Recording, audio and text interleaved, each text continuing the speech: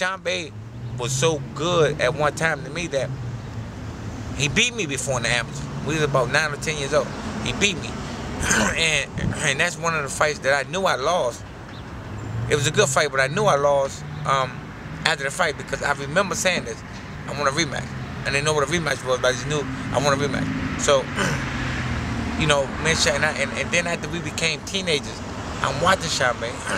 Sharmba he was real good. And I said, damn, if I get to that level of what Sharmba is at, I'm going to be okay.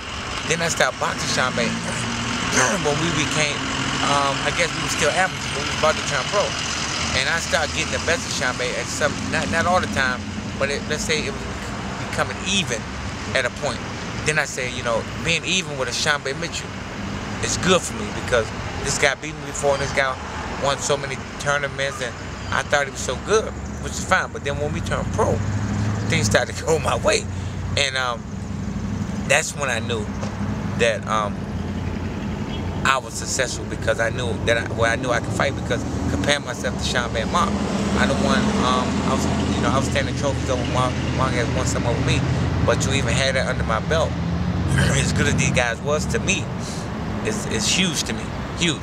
And it's like I had a grudge with Sharmba, but Sharmba one of my favorite fighters from DC. Sharmba and Mark is my 2 favorite fighters from DC, and I just take my hat off to them and want to say thanks to them because they pushed me because I compared myself to their skill level, and I didn't want them to outshine me at no time. And that's the only way that I can keep my game up, was to compare myself to 2 guys that was that good. And I want to thank both of them.